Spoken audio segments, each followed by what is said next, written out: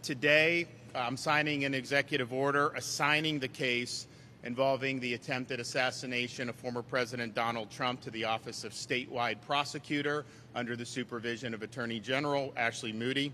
The suspect, Ryan Routh, is believed to have committed state law violations across multiple judicial circuits in the state. Palm Beach Judicial Circuit, the Judicial Circuit including Martin County, as well as perhaps the Judicial Circuit represented by Broward County.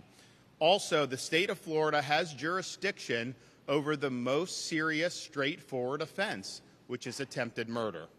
I've directed state agencies to move expeditiously and to provide full transparency to the public.